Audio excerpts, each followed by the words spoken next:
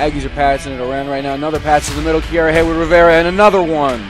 The connection from McKeegan to Hayward-Rivera is McKeegan looking to make a move here. She gets a shot on, and goal for the Aggies. Kiara McKeegan, 2 assists on the day, a goal. She's doing it all herself. Roding with the shot, and the hat trick is there. A great shot on the lower part of the net, but she takes it out, doesn't want to force anything. Good pass back to Anderson, the shot, and goal for the Aggies. Great setup by the Aggies. Susan Roding started. Back to Roding, and the connection is there.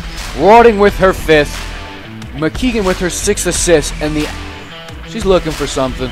Finds it in the middle. Roding with the goal! Oh my God, what a shot by Susan Roding. McKeegan with their 7th assist of the day. McKeegan, good fake pass into the middle to Birmingham. Birmingham with the shot and the goal. McKeegan is just having a historical day here, adding on to it her 8th assist of the game.